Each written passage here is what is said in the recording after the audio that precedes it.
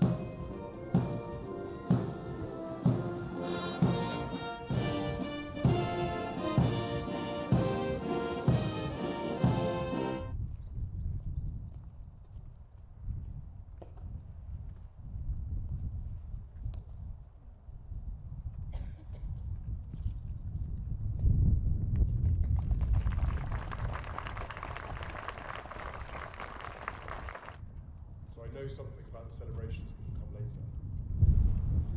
We live in a time of change and uncertainty, and you, as the future of the Royal Air Force, are the ones who will ensure that we are able to adapt and face future threats.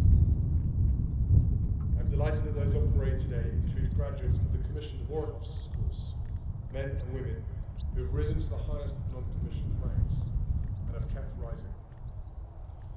We also have initial officer trainees who I know will be eager to get out on ops for the first time. But whatever your experience, this parade marks the culmination of many months of hard work and determination, operating globally at the extremes